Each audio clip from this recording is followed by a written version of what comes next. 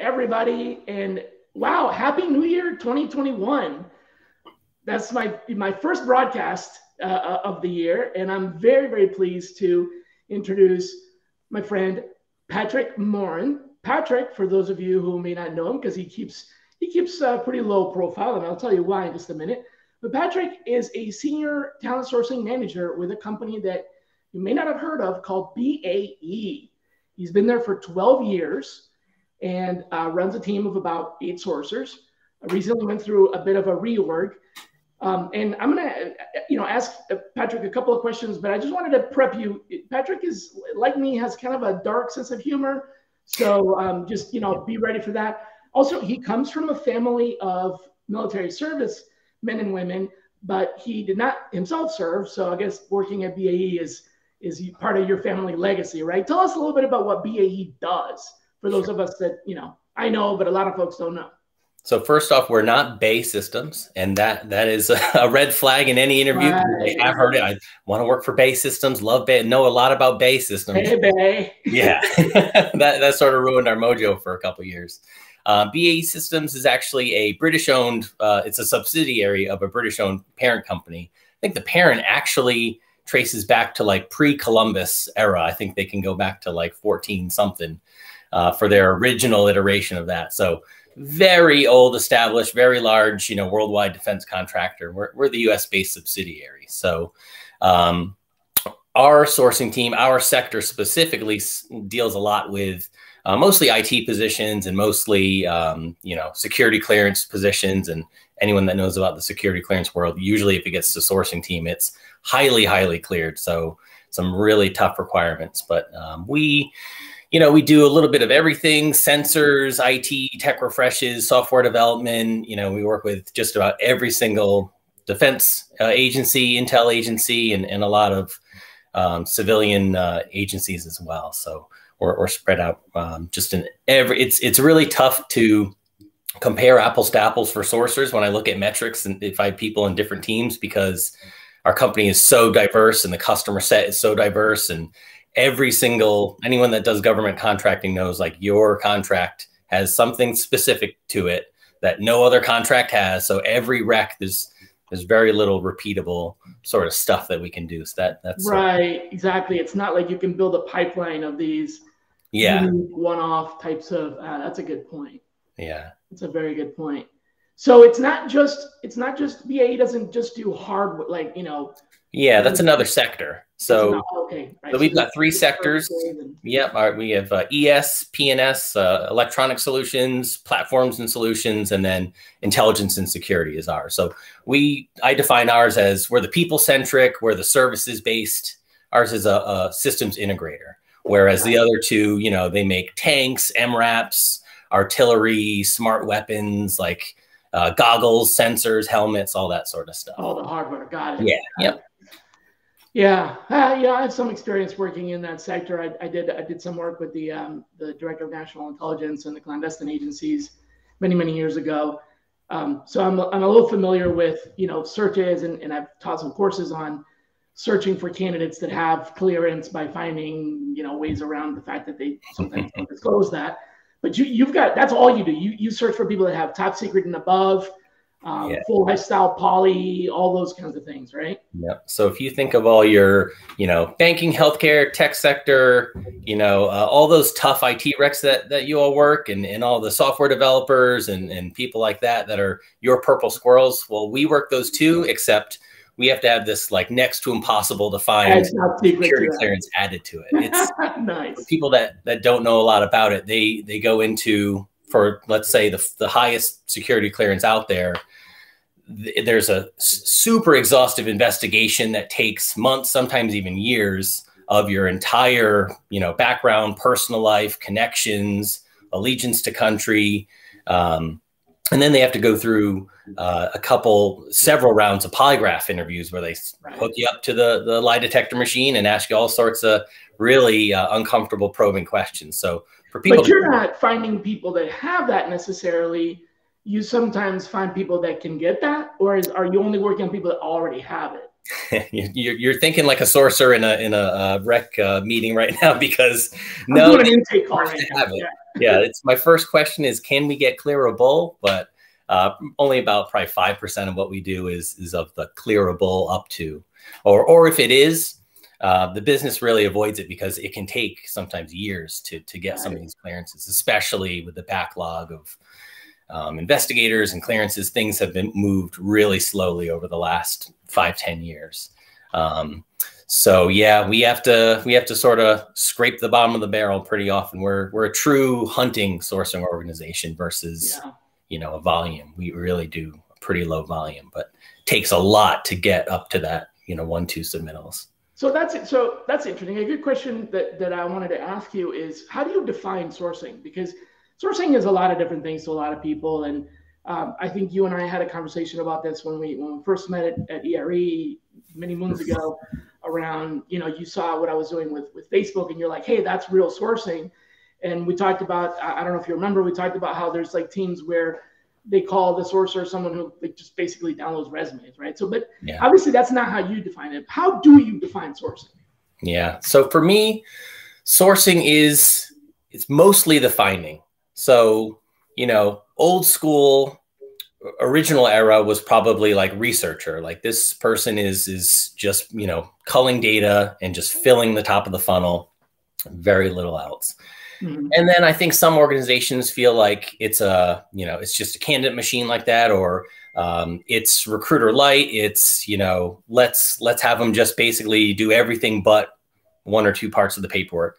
Here at BAE Systems, and my sort of philosophy is, because it's sort of hard to make an apples to apples comparison across my team members, I've sort of had to come up with a mindset of, all right, I define it as, your job is to find, attract, in our case, search for, because, you can post a job, you can post something on LinkedIn, like I get a chuckle, and we kind of have like a little drinking game going of, not actual drinking, but a fun little game of noting in an interview when someone says, oh, I'll post to my personal network, and I usually get candidates like that. It's like, you're not doing that in our space. So you're advertising. Yeah, you have to scratch and claw. If you put something out on the web for us or advertise, we really don't see a big return in that. So we are truly hunting. So for me, I've grown up, I've been here 12 years in that environment. And for me, it's, are you finding good looking candidates for the hiring managers? What happens after you've submitted the candidate? So for us, 99% of what we do is sourcing, phone screen, quick submittal, and then on to the next one. So, I've talked to a lot of employers that say, oh, we base them, they need to have 5 hires a month or 10 hires a month or what have you. We never think in hires, and I don't even like to think in offers. So for me, the magic sort of metric of a sourcing team is interviews, because that shows you got good looking candidates in front of the hiring manager. Now, it's a hot job market. The candidate might fall off, or God knows what the hiring manager can say in the interview, or, the recruiter sits on your candidate for 10 days before they even get the interview and it's too late. So many things can go wrong. If we're hunting, searching, gathering, finding, and then queuing up a candidate, and the business actually wants to talk to them, you've done your job completely, and everything sort of to the left and the right in the process of that interview is of lesser importance to me. So all my metrics kind of center on interview and ratios from submittal to interview and that sort of thing.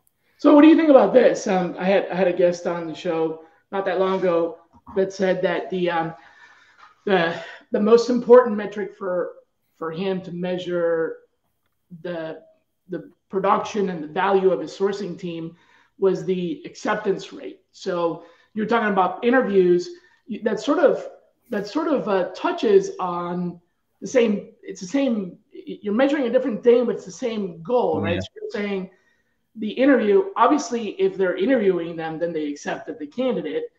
They accepted it as a submittal that they want to talk to. So what do you think about that as a measurement? The percentage of candidates you send to the client, hiring manager, or whatever, that actually get accepted, which obviously means they must be at least doing a phone screen of some kind, right? Yeah. So like a quality of submittal versus submittal. So for those that are listening that are in the government contracting space, they're all familiar with what we call LCTA, lowest cost technically acceptable. So we're in a very, very competitive market, and our proposal people, as much as we'd like them to include us and to, you know, really put some high prices on the labor that we bid, when we have to put everything out for bid. The government puts it out for bid, and then we have to, you know, put together a proposal, and it includes pricing and this and that, and you have to explain how you're going to do the work. So all of our work, all of our recs start with that request for proposal, and then our proposal people, our BD people, go out and try to win the work. And so years ago, we finally at least got a seat at that table. Now we can say what we want. They're still going to kind of do and say what they have to do to win the work. So in many cases, especially when it gets to my team, since we really work the stuff the recruiters can't fill on their own. So our recruiters don't have a ton of resources of their own. So it's a lot of post and pray and then call a sourcer. So for us, we get the stuff that the pay is not good enough. The location is really obscure, like in the defense market. You know, government's got sites in all sorts of wacky places that there aren't a lot of talent, or especially like diverse talent is a big one for us. There's a lot of places just out in the middle of nowhere that are a challenge. So, but it's not just DC like a lot of people. No, it's we are in every single state in the country and in several countries all over the world, even the US based subsidiary. So to get back to your question, no, for me, I feel like, again, so many things can go wrong, and there can be such a lag in picking up your candidate, talking to the candidate. I've heard so many, and not just at BAE Systems, but just horror stories of, you know, interviews gone wrong or, you know, miscommunications. But really, I think the biggest thing is that salary is a lot of times we're trying to squeeze every little, you know, penny out of something. So the offer might be, you know, under what the person's asking, and we're really trying to kind of get to a margin area that the business is comfortable with. So I don't get too hung up on, you know, offers and hires, certainly. And especially the clearance aspect also slows things down. So even though your candidate might get an offer, they might not get read onto the program, or their clearance might not cross over, or there might have been an issue with the clearance they didn't know about, your recruiter didn't know about, they didn't realize. So even though the person has got an offer and maybe accepted it, there might be 6 months before they can even start that job. And in that time, guess what? They've got this lottery ticket in their hand, and then they're also interviewing other places. And so I've seen that plenty of the time. You can't hold Wow. It. Yeah. I didn't think of that. So we really do think of it as we are researchers, we are hunters, and we're going to find good talent. And I think we stand on that. And if they get to that interview, I'm happy at that point. Right. And sometimes just the fact that you have you've supported the decision process, right? The hiring manager now has a choice. So maybe they only had one person, as a viable candidate. Now they have another or a couple more. And so that's going to help them move the process along, because if they only have one candidate, that's zero choice. There's no choice. Yeah. Yeah. And we also, for years and years, I came to BAE Systems from staffing RPO. So we had an RPO sales guy, and he was just doing great business and just tons of temp to perm recruiters and RPO hours. And they eventually just said, let's bring this guy in, bring his Rolodex. He can start his own little RPO, kind of on site without all the fees. So we functioned like that for years and years of basically the business is at an arm's length, and we're like a consulting organization. We're an agency you don't have to pay fees for. And that served us really well until a couple of years ago when we went through that reorg and decided to sort of diversify it and get a little bit closer to the business, so we can affect our submittals a little more. So we do have more, and the sourcers love it, that they have a little bit more touch with the business, touch with the PMs, and they can actually submit directly and get feedback directly. So, we're always learning, always changing and tweaking the model. So what's something that, you can tell me without having to kill me about sourcing techniques that, that you've developed or discovered? Because and let me explain a little bit to people following in the audience. finding people with clearance is sometimes as simple as looking for TSSCI or FSP, which are the keywords that somebody might have on their profile, but not everybody puts those on. And there's a lot of other clearances that are not clearances, but that are like types of access, because basically the clearance is top secret or secret compartmentalized. But those they get redacted out of people's profiles. So how do you find people that have a certain type of access that obviously in and of itself, that access is confidential? How do you find those people? Yeah, and it's gotten worse. I think over the last 10 years, as the internet has sort of expanded and evolved and social media has expanded and evolved, the government finally realized, okay, we got to kind of pull back the reins on our people on social media and really train them on what not to put and things not to include. So I think it was probably easier when I came here 12 years ago, and it's gotten harder over the years. You know, I've got every single, you should see some of the Boolean strings I've got of like top secret or TS or this or that or that. You've got some giant ones. But I think a lot of it comes to, there's going to be some trial and error. You know, I think folks, the people that can't cut it here come in and they only do the top secret in quotes, TS or TSSCI or this or that, and they put it in a string and they go, well, I only got 4 candidates and I have nothing to show for it. So when I interview a sourcer and I say, well, you know, they ask, how do you define success? How do you find people? Some of it's going to take some guesswork, but it's going to be informed guesswork. So for instance, if I am hiring in New Mexico or in, you know, some place out in like Western New York where there aren't a lot of weird activities, I can do that research and figure out who the competitors are, who's there. A lot of it is, you know, Googling, just using the web. People ask me like, okay, what's some crazy spy level, you know, packet sniffing like thing that you do to find candidates? And I'm really a Luddite, like at heart, like I'm interested in all the technology that comes out, but at the heart of it, I'm just a hunter and I'm curious. So anytime I get a rec or we get a new program, I'm just furiously Googling every little term I see in the job description, or and I'm just starting to, we call it like pulling the thread. I'm just pulling that thread to just keep on following those leads. And so, for instance, I was training a new sourcer, and there was some sort of like paint coating certification for some ship, and I'd never heard of it. It was a real quirky rec. So I said, all right, let's just Google it. Let's see what happens. And so we go to the website of the certifying authority, and I know you're smiling because you've done this probably a million times. And all of a sudden they have like, here's our alumni, here's our person that got the paint coating of the year award, and here's where they live on a Google map. And I have been through that experience so many times.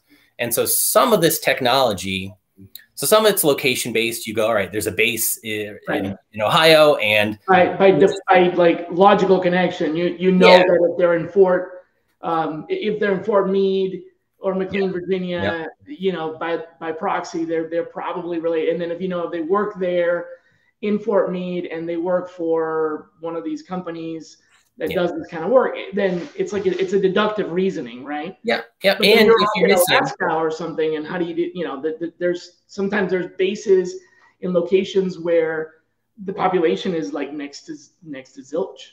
Yeah. And if you miss, you've made a contact, you've got someone maybe that is in that clearable, bucket, or is in like knows someone. Certainly everyone in the DC area knows someone who's cleared or someone that works for a defense contractor. So you're still word of mouth. I approach sourcing not always rec specific. I tell the sourcers, we are doing a general get to know you reach out. We are an entry into BA systems. We are a resource for you as you find yourself on the job market, maybe not today, but in the future. So a lot of what I teach the sourcers is to be a networker, more, even more so than a hunter. You're doing the hunting skills to hopefully find the 10 out of 10 candidate, but we know that there's just so few of them out there that you're really going to have to backdoor network your way. And it may take you 6 months to find a candidate, but on, day 5 month and 29 days, that person you talked to that wasn't quite a fit had a cousin that, has the clearance. And so those sort of things happen when you put all the right steps together. So is there any way to automate what you do? Do you do automation at all? I mean, I would assume maybe with like some of the basic scraping and things like that, that would be helpful because you got source of data like you talked about with the certification body that had the list of all their graduates. Yeah. Do you use any automation, or is that just not practical because you're looking for such a granular piece of information? For me, I've never found it practical. I've dabbled with every little bit, and I'm sure someone is probably like pulling their hair out right now and screaming like, there's totally a way to automate that, but the juice was never worth the squeeze. You haven't needed it, right? For me personally, yeah. Our recs are truly so cookie cutter and so ad hoc that there are things I'm sure I could be doing, but I don't have the time to also wade through the stuff I'd be pulling in. And you know, if I'm pulling in too much, we really have to be careful about our time. And, you know, I've done lots of kind of really cool stuff to find troves of data and giant documents and ingest them. But by the time I've done it, like we've been talking about, you're still guessing on the clearance. And I think a lot of, you know, big data stuff, a lot of scraping stuff, while it's great, you're getting a ton of stuff. And if you're not getting any sort of clearance, or you're really having to tie a lot of things together, it just, I never found it worth the time, but I'm sure someone could probably prove me wrong. But well, no, I mean, I see what you're saying. You know, automation is good for when you have volume. Automation is good for when you have a lot of the same types of skills and you have roles that are like I call that a profile, right? So sometimes it's not a rec, it's a profile in that it's conceptually one level higher than a rec. You know, there are multiple recs. So let's take your typical software engineer, right? A mobile developer, a mobile software engineer that knows how to program an Android can have tons of specializations, but they're a mobile engineer. And so, you know, you can go out and you can find mobile engineers and then talk to them, and then you can categorize them into what might be a good fit because of their interests. You know, one thing with programmers and developers and stuff, they don't usually put on their profile or their resume what they're doing now. They put what they already did. So by the time you talk to them, they're like, oh man, that's yesterday. Now I'm working on, you know, Ruby and Python or whatever. So, you know, you almost have to like, you find them because they're mobile developers. And then when you talk to them, then you identify what their interest is. Yeah. But if that's not possible, because this is, you know, you're looking for like, I'll share an example that's not yours because you guys don't make airplanes, do you? Stuff on airplanes for sure. Okay, all right. So an example for a top secret, you know, confidential search, there was, I needed to find, my team was asked to find a Flutter engineer. Nowadays, Flutter is a software that Google makes. It's a language that Google makes. But back then, Flutter was not that. It didn't exist yet. Flutter is the vibration in the wingtips of a supersonic aircraft, as in, you know, flutter as in like that, like a bird, that messes with the stability of the aircraft. And it also messes with apparently the telemetry data back and forth. So they needed to find somebody that could essentially stabilize the flutter on this experimental aircraft. And it's not, you know, those people don't like, there's no school that is, yeah, we are the flutter engineering. There's no degree for that. They're engineers and they do materials and aerodynamics and all that. But they couldn't work at a regular aircraft company because those planes aren't supersonic. So it almost has to be, you know, very special missiles or, you know, things like that. Anything that has a wing, right, could work. So yeah. Finding this person they had to have the right combination of mathematics and some computer science and some, you know, clearance was not a huge thing. They need to have clearance, but more than likely they work at a company where that's already handled. Yeah. So it was such a one-off weird thing. I've only ever, in my 25 years, I've only ever done that once. Yep. So everything I learned about how to find Flutter engineers will probably never be useful to me. Oh, I could give you a laundry list of like really. So one of them was they're a submarine signature reduction specialist. And they're basically finding ways to, it's just, when you start like actually Googling this stuff, how to make submarines silent and this and that, it's an amazing sort of art and science. And, how do you get into that? You don't graduate college and go, okay, now I'm going to start. Right. Just like sourcing, no one actually goes to school for it. So there's so many of those, like the coding, certified coding paint engineers, never heard of those. Or, yeah, I've had some wacky ones over the years, and that's kind of more the norm than. Well, that's the normal for you. So what about outreach? Let's talk a little bit about outreach. When you send a message out to these people, are you emailing them, calling them, texting them, sending them ESP? What's the best method to reach them, or and kind of what's your success rate with outreach? Yeah, all of the above for sure. So we're ESP, just making sure. That's right. If there is anyone cleared listening right now, or ESP, if anyone knows anyone with a clearance, or anyone who's staring at goats, anyone close to a base right now, find me. It's at Moran Sourcer. So yeah, I'd say nothing really crazy out there. I think we will send an email, follow up with a phone call, maybe a second phone call, second email, a text, reach out on LinkedIn or social media.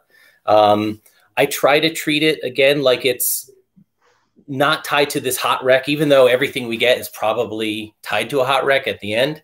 In the beginning, because I've been approached by this, and it's off-putting, especially if you're not out there looking for a job. But if someone comes at it with just the right mix of, personalization, I think is very important. And not like everyone knows the cheesy, corny personalization that's out there, and we've all gotten those emails, but something that shows that you did a little research. This is not spam. This is not, message 1 of 1,000, but something personalized, something very brief and to the point, and something that introduces you, who you are, and then ends with a call to action. That's it for me is, 100 words or less, basically. Hello, I'm Patrick. I work for BAE Systems. I support this. If you ever want to talk, here's my info. Would you like to maybe share me your resume or get on a call or something like that?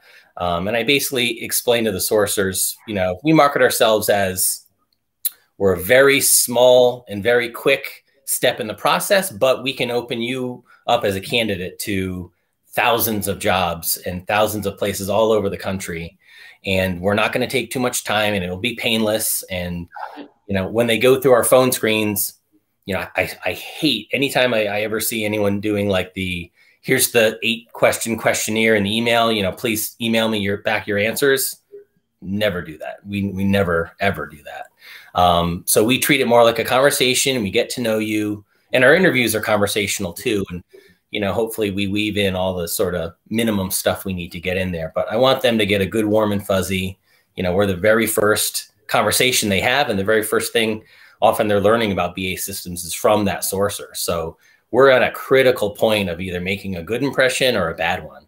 So I get pretty serious about. Got it. And so what do you find is the most the highest responses coming from an email or a text or a call?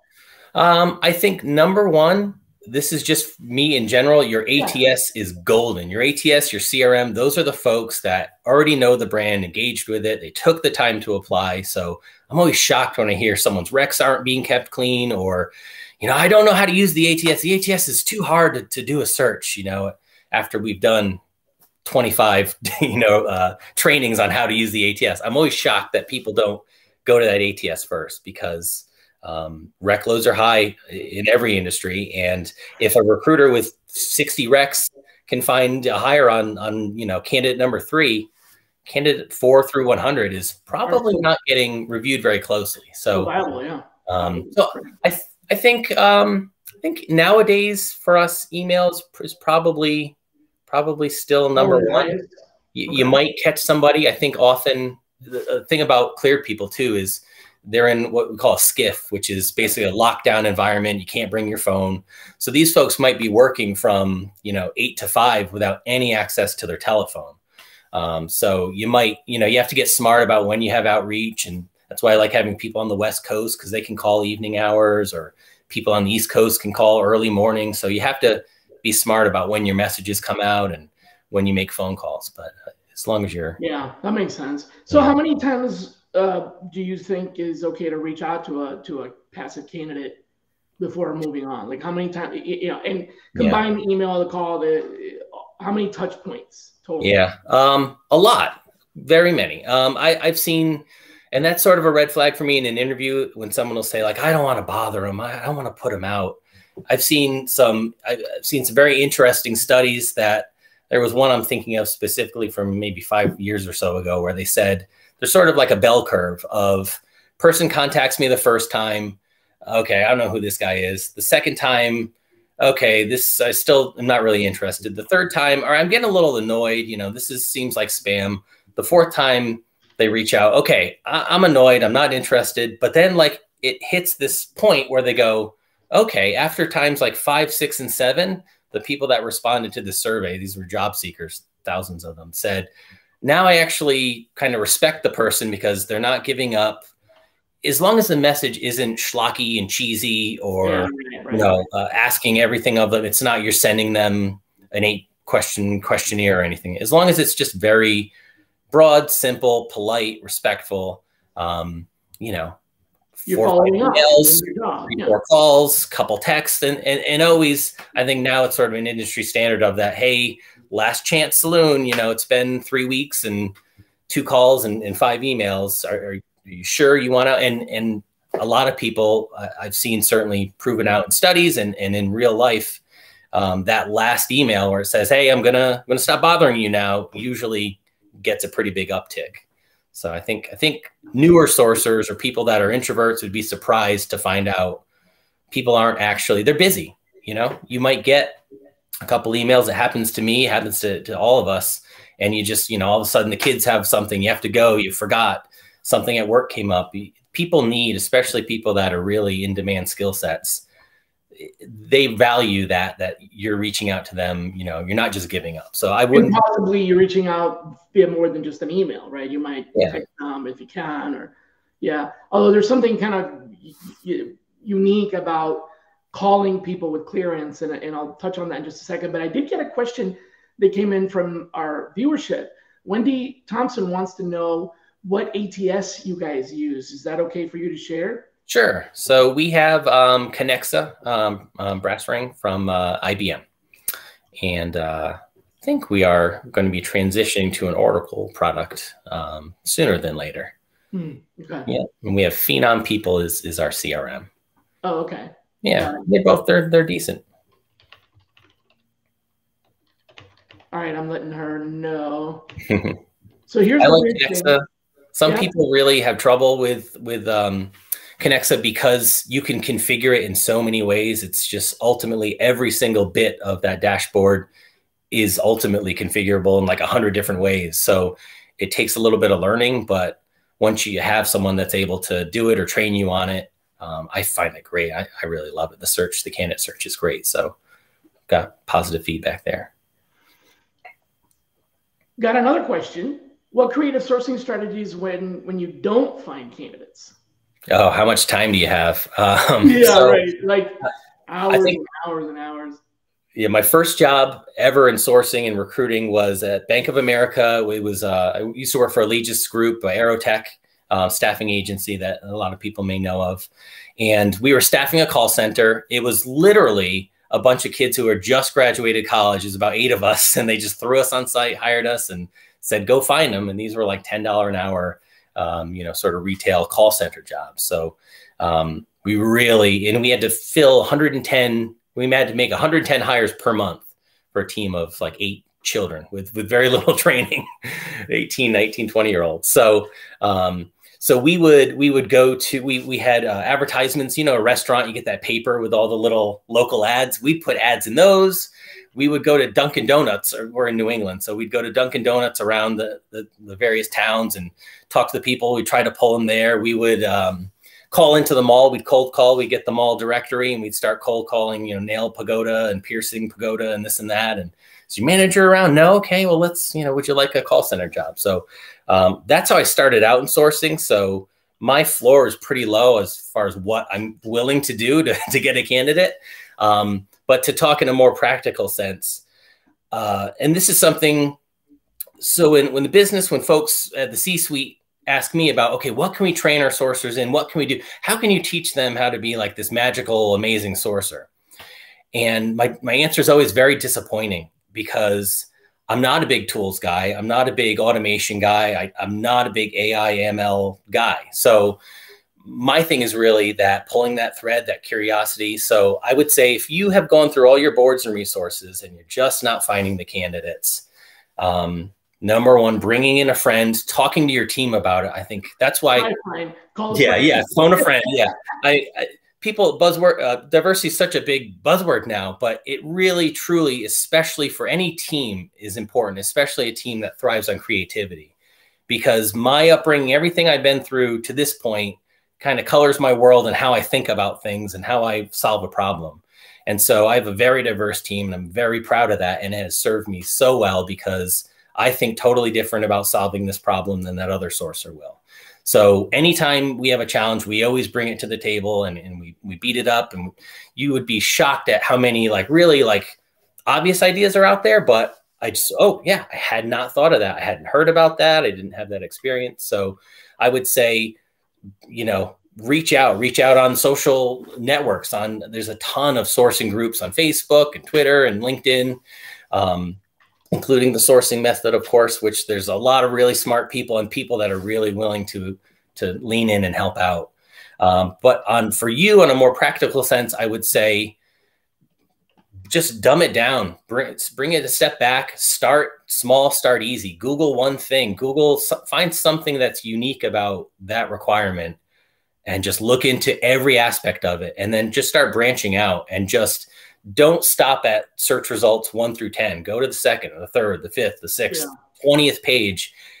I think that's also where I define what makes a great sourcer. Is a good sourcer or recruiter is going to go through page 1 of results, page 2 of results, and then they'll go to Bing. And okay, that's great. But, the great sourcers are the ones that are not only doing cool cyber sleuth type of stuff, but then they're going to go to page 10. They're going to go to page 20. And all of a sudden you found some weird Excel spreadsheet with 10,000 records on it that no one's finding because it's not indexing. And so I think you just have to keep pushing. You have to keep pulling that thread. A lot of what we do, because it's hunting for how tough our recs are, requires persistence. I think any industry, it doesn't have to be even HR. If you have a dogged, persistent approach and you do not give up, period, you're going to find a way. And it just takes taking a break, a mental break, or asking somebody to sort of jog those thoughts loose. Hope that. Yeah, that's really important. That basic sense of just Google something, it's so important, because a lot of people just assume, or recruiters take for granted, that what's on the rec is gospel, right? That what's on the rec is what it is. Yeah. So I'll just use a quick example. I was working with a company, and they had a very challenging search. The recruiter was one of the best recruiters in the company. All their peers said this. That's not me. That's the peers saying, when I interviewed them and asked them who's the best, many of them pointed to this person, and great track record, but just was completely failing on this one particular rec, and couldn't get past it.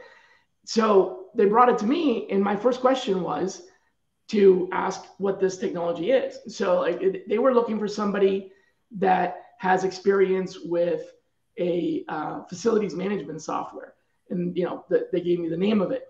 And so my question was, so what is this facilities management software? And the first thing I did was I went to Google and I typed in the name of the facilities management software, and the first result was that this company had been acquired by this other company. So then I Googled the new company and product name, and then saw that company had been acquired by another company. And then we found that technology was now called something completely different. Mm-hmm. And I asked the recruiter, I said, hey, what do you think about that? Can you ask the hiring manager? Can you send an email to the hiring manager and ask about this? And the recruiter, she said, I'll do one better. I'll call him right now. Like, literally had it on, this recruiter really had strong relationships with their hiring managers. Speed dial, right? Hiring manager answers. She's like, yeah, I'm with a consultant right now. And then he wants to know if we find candidates that have this blah, blah, would they be acceptable? And I could hear over the speakerphone the hiring manager said, of course, that's what we use now. It's just that was on the rec, you know? Yep. Like just to simply Google it and Yeah. see, because it might have changed or whatever. Don't assume. That's such a base, and by base I mean like foundational skill for a sourcer in that inquisitive mindset. So I think that's a brilliant answer to a creative sourcing strategy. Doesn't seem like it's very creative, but a lot of people just don't do it. So Google the skills and the requirements one at a time and see if anything there points to something unexpected. Yeah, we actually got another question. So you've been quite popular with the audience. We usually don't get that many questions. He wants to know how your teams are set up. So your sourcing team, are they divided up by technology division, functional area? How is that set up? Yeah, so it's an interesting story. Headed into 2021, we had a leadership team meeting. Went all to corporate and had it out myself and the TA managers who manage the recruiting teams. So we have 3 different business areas, and then our Inc. and functional staff. So that's a 4th. So I basically have 4 kind of internal customers. So we go to this meeting, all my peers, and we have really good relationships, and everything's hunky-dory, and day in, day out, the feedback is great. Sourcing team's doing awesome. And this was, say, year 1 through 10 of me being here at BAE Systems. We were doing that just-in-time sourcing, that RPO agency model of give us your really tough recs, give us your really high-priority recs, and then, some specialty sourcing too. So we were working hot stuff and stuff that was impossible to find. And it was very transactional, just very ad hoc, nothing, evergreen really to it. And again, we had the business sort of at an arm's length because we treated it like we were an agency, and we would just sort of say, we're going to submit, but we're not going to waste our time in your daily stand-up calls and all that sort of stuff. So I always found value, number one, in that we were saving time by not being in all these meetings for the sourcers, which I still sort of believe in, having a very delicate balance there. But we were also, able to be able to flow with the business because things change so quickly, and you have to have that ultimate flexibility. So anyway, to get back to this meeting, all 4 of my colleagues, my boss said, all right, everyone get out your sticky notes I gave you when we showed up and just start writing what you'd like to see us do differently or try out in 2020. And so we all wrote 4 or 5, and we put our sticky notes all up on the board. And one by one, we start reporting out.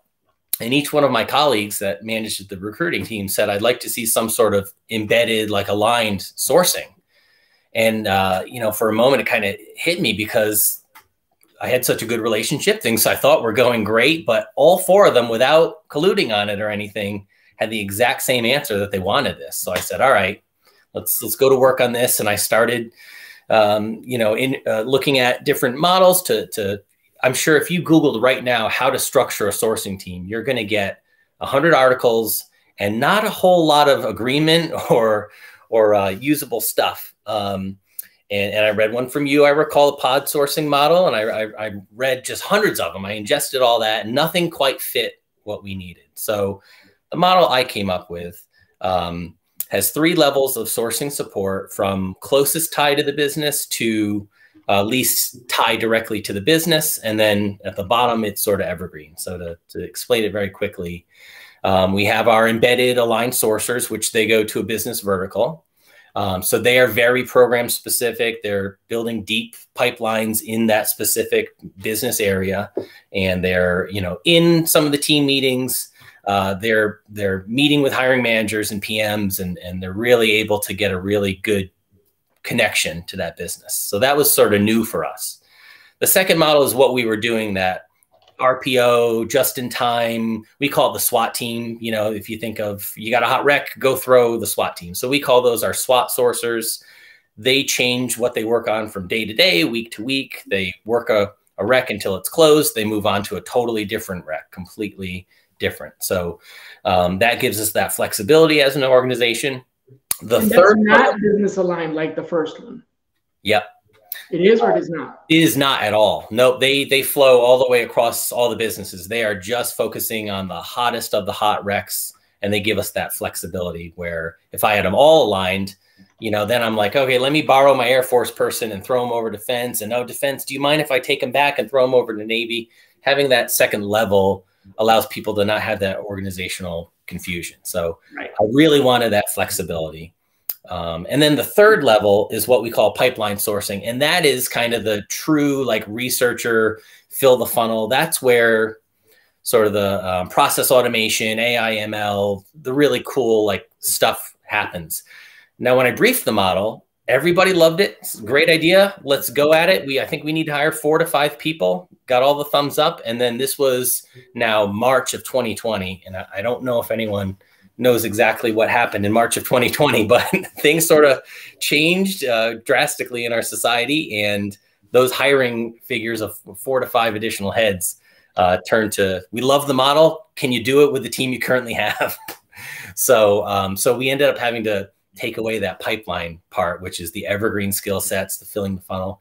That's also sort of a reason why I haven't been able to get the team size up to a level where I can delve into some of the cooler sourcing, scraping sort of stuff that I'm familiar with, I'm comfortable with, but never really gotten to dig my teeth into it. So I'm excited if we can someday kind of add a couple people to that evergreen. And the idea behind them too is not only are they just constantly filling the funnel and they're specializing in the really, really out there sourcing, but they're also thinking about your whole organization so that if we have systems engineers, we have software developers, testers, you name it, across all of our business areas.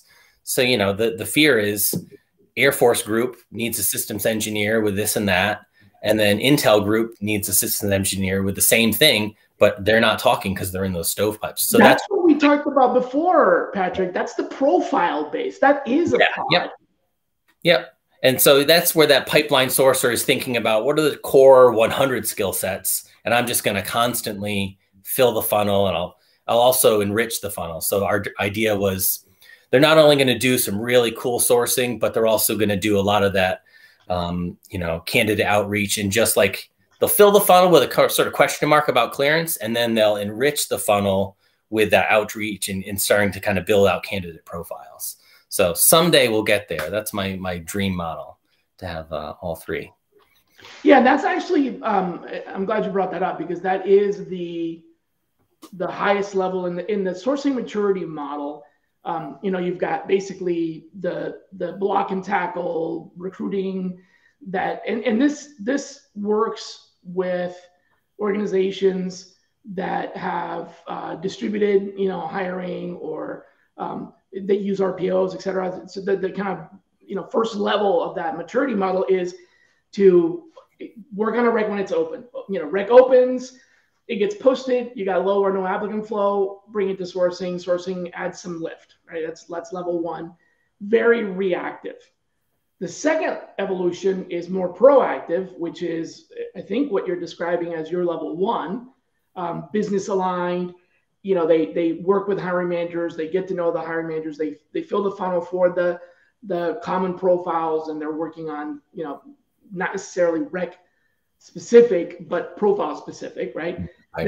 So that's the more proactive. The third evolution is kind of that high octane, you know, SWAT team that you talked about.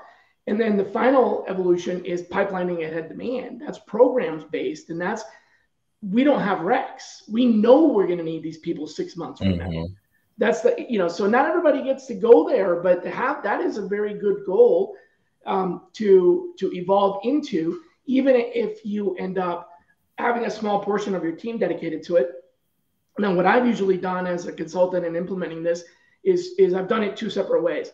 One way is to have a dedicated person that's their job, 1 or 2 people that, you know, a portion of the team full time. And the other is to dedicate a small percentage of the team's time on this type of work using the Pareto principle, 80-20. 80% of their time they're working on either their business aligned or their SWAT activity, and 20% of the time they're working on the pipeline. But in that case, I assign them a channel. So they're pipelining from a particular channel as opposed to a vertical. So in that case, they're pipelining from LinkedIn, or they're pipelining from Facebook or Twitter or whatever. So that way somebody else is also pipelining for critical roles in the future, but they're finding people in a different, you know, environment. So they're not there's less likely to overlap and have what I call contact collision. So we definitely can do that with your team now. You just need to either dedicate 20% or take one person and dedicate that one person, you know. Yeah. We're doing that with diversity sourcing. So we've done several things. Exactly. So we say, if you get a rec as a sourcer, the first 2 hours of your search, you're going to look for diverse candidates specifically. And that way, the thing I love about it, instead of having one diversity sourcer in your organization, is that it keeps everybody fresh, keeps them sharp, keeps them thinking, keeps it at top of mind. And if you have one diversity sourcer working across, you know, a sourcing team that's working 100 recs, it's going to take a while before they get to your rec. If you each sourcer doing that, or each sourcer doing, you know, what you're talking about, it's timely. So they're doing it regularly, often, for the things that are top of their mind. So yeah, I think that's a good way to do it. Yeah, I like that. Yeah. Well, we're getting pretty close to the hour. I think I have time for maybe to squeeze in one more question here, if you don't mind. Sure, of course. What outreach methods, since we're on the outreach, you know, we started on the outreach path there, what channel or outreach method is off limits, if any? Oh man, I don't think any are off limits. I mean, I had one former director that said she was going to buy a sandwich board, and she was going to walk up and down outside CIA headquarters with a sandwich board saying BAE Systems is hiring. I think that was one that sort of, I thought we might not want to try, but you know, we do food truck events, we do a lot of sponsored stuff, text messaging, totally fine. You know, messaging natively in the places where these people go. So inside of GitHub, developers, reaching out on those platforms. So no, I think if you're respectful about it and you're curious and you're open, and if you just, hey, I'm a professional, you're a professional, and I have this big giant company with a lot of great jobs, and if you want to say hi to me and get to know me just for a few minutes, we can keep that relationship going at as, you know, slow a pace as you'd like, but I'm not going anywhere, and this is what I do. I'm a networker, so I want to build long-term relationships. I think the people that fail in this industry are thinking, if I need a top secret candidate, my search is top secret. Like you were saying, you look at the resume or you look at the rec and you start, if I want a Java developer, my search isn't Java developer. You know, how many times have you seen that? It's everything but that. So I think as long as you're keeping an eye towards what's hot, but you're also really working, and on the inwardly, you may be thinking, this is like dire, I need to find this person by this week.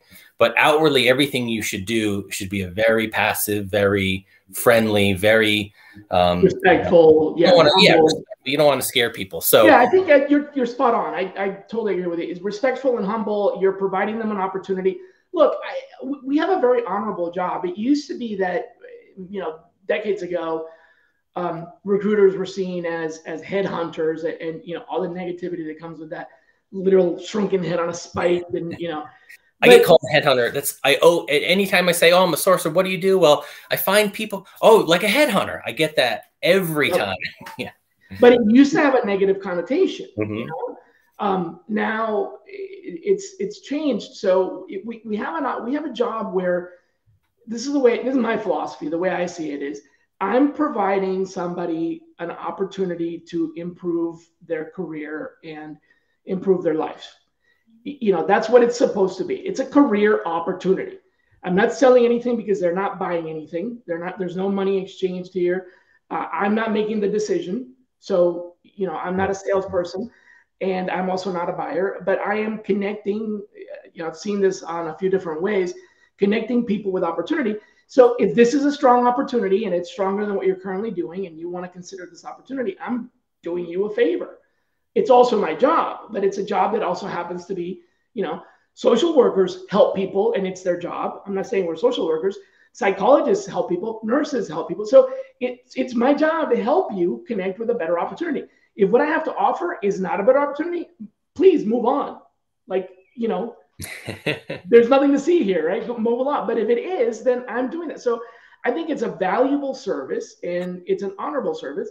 All the candidate has to do is say, I'm not interested. That's it. So to me, there's nothing off limits as long as it's business And like you said, humble and respectful. And hey, I want to talk to you about something that might be of interest. Yeah. If it isn't, it isn't. When it's impersonal, when it's spam, when you've reached out to the same candidate 5 different times, you didn't even realize it because you were just sort of spamming stuff out there, that's when it's bad. So when you're doing it, you know, one-on-one with some care and attention, you can reach out on any platform you want, at any time you want, as desperate as you want to be, as long as you're respectful, I think is. That's right. That's right. Because all you need them to say is yes, no, or, you know, and the worst is no response. So by not responding, you are essentially disrespecting me, because, you know, if I'm being respectful and genuine, and this is a real opportunity, I'm not spamming, I'm not scamming, I'm not, you know, then all you have to say is, hey, thanks, but no thanks. Yeah. And that's my thing. When I do a call to action, it's not some big grandiose thing. It's not, can I have 30 minutes of your time? It's not, here's our interview process. And it's not fill out this questionnaire. Oh my God, yeah. You have time for a 10 minutes call. I just want to kind of learn more about you. And that's it. I usually ask for something extremely simple, very, very, or just, would you have interest in what are you doing? What are you interested in doing? And, oh, that fits with what we're doing. Do you want to hear about it? No. Yeah. Okay. Yeah. And when I've gotten on the other side of that from recruiters recruiting recruiters, the ones that really get me are like, hey, I work at X company. And if the company's decent enough and the outreach, it was just like, hey, I want to get on a call. You know, I'm a pretty shy person, pretty introverted person. So if someone came to me with an email that says, here's my job requirement and it's a sourcing role and I want to talk to you, I want to interview you, and I want to go through a rigorous interview, that probably would just turn me off and scare me as sort of a quieter personality. So I feel like I'm always sensitive to that of, I'm not going to ask for much. I'm not going to put you through the ringer, because we don't. So I'll be nice and upfront about that and make it easy. For the easier you can make it on the candidate. Right. So, and it's just step one. It's step one. If you want to do step 2, we move on. If you don't want to do step 2, we don't move on. It's no big deal. You know, it's like you probably, you know, you're a manager and at a very well-known company that I'm sure you get a lot of vendors calling, right? And it's the same thing. It's the same way I feel with vendors. If a vendor is respectful and they reach out, hey, I've got this thing I want to show you, and I get 5, 6, 7, 8 a day, right? From different companies. Sometimes they're completely off, like it's procurement sourcing. But if they're respectful and informative and true, then I respond with it. Hey, sorry, you know, not my thing, barking up the wrong tree, not my. And sometimes they're like, hey, thanks for letting me know. Sometimes they go, well, if not you, then who? And I'll reply, be like, really sorry, it's not my job to help you figure that out. I don't know, and I can't answer that. I'm not going to go investigate. Or I do know, contact this person, but I'm not going to give them the contact information. I'm just going to direct them in the right way. Yeah. But I'm being respectful, right? No, thank you is all. Sometimes though, I do get the ones that are so presumptive. Like I got this one message once from a vendor that was so like kissy uppy. You know what I'm talking about? Oh, you have such a marvelous profile, such a prominent, blah, blah, blah. Like, and it was so flattering that it felt really weird. Yeah. And I was just like, no, yeah. It's just like, it's like dating. I've had it described like that. Like you don't want to come out as far as like putting the job description and everything you learned about them and everything, every hobby you have in common. Like some people say, oh, you got to personalize. Saying to a person you're interested in, you are the hottest, most attractive. Yeah. I love you. I want to marry you. Really? No way. That can't be possible. I mean, I may not have a high self-esteem, but I can definitely tell you I am probably not the hottest, most attractive person you've ever seen. I mean, really. Yeah, personalization in small ways, simple ways, not creepy ways, and maybe some humor interjected, small amounts. Anything over that you're writing that's not in person, over the phone, face to face, can be interpreted in so many ways. So keep it simple. And if anybody leaves my sort of messaging outreach philosophy with one thing, it's end everything with a simple and direct call to action. Yes. Don't make it a vague call to action. I've seen that too, where it's like, if you'd like to, you know, you could or not.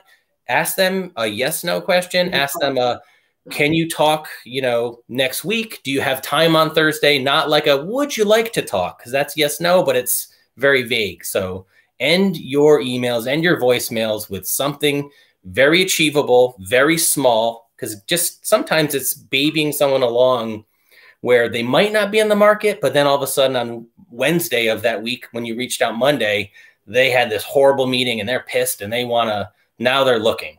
So if you can just reel them in very gently, I think is the right approach for me. I love that. I love that.